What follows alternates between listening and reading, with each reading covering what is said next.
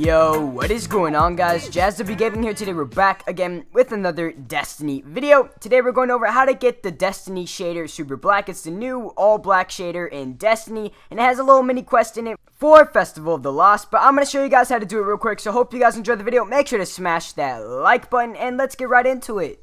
So the first thing you're going to want to do is go to Eva Levante and get the quest where you collect candy from all of the vendors in the tower. After that, you're going to go to Eris Morn, and she has a little, purple thing above her head. You're going to go and pick up a raisin box from her. Now, you only go to Eris to pick up a raisin box if you do not save a raisin box from last year's Festival of the Lost. If you already saved one, then you already have your raisin box ready.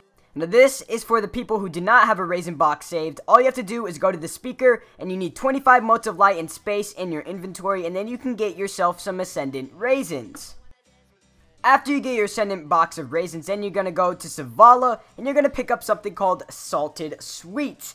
And basically it's like a salted sweet in the shape of an engram. So yeah, you're going to pick that up from him. Then you want to go to the Cryptarch and pick up another candy called the Winged Chew, and then you're going to want to move on from there.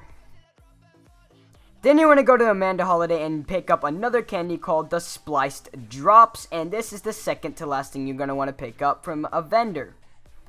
Now the last candy piece you're going to pick up is from Cade, and it is called the Unchocolate. And then you're going to want to make your way over to Eris Morn. She's going to give you a sack, and you're going to open it, your shader, and a piece of celery. I mean, that's kind of weird, but keep it because it could be important in the future. But that's what's going to be in the sack. My shader was sent to the postmaster since I had no space in my shader area. But yeah, the shader looks dope. I like it all black. It looks cool. It really does look cool, and it's a nice mini quest they added into Festival of the Lost. But anyway, thank you guys for watching. Hope you enjoyed the video. If you did, make sure to smash that like button, subscribe to my channel for daily Destiny videos and gaming videos, and we will see you guys all later.